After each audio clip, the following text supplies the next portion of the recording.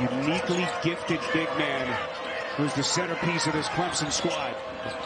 Walter underneath the catch. Ojanu to gather in the finish.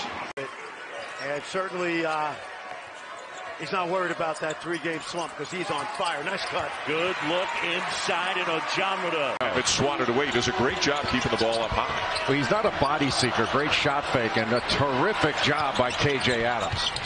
And Bridges gets the bounce. Walter like way too strong, and here comes Baylor. They're turning it over like crazy, but they are playing with a lot of fight, and they are only down 8, and they are only down 5. One way to create a straight line drive right to the hoop. So Miller leads them with 12. Nelson has 11. But with that dunk, Walter almost lost it in really tight defense from Newman again. Nice. Right, Demisi.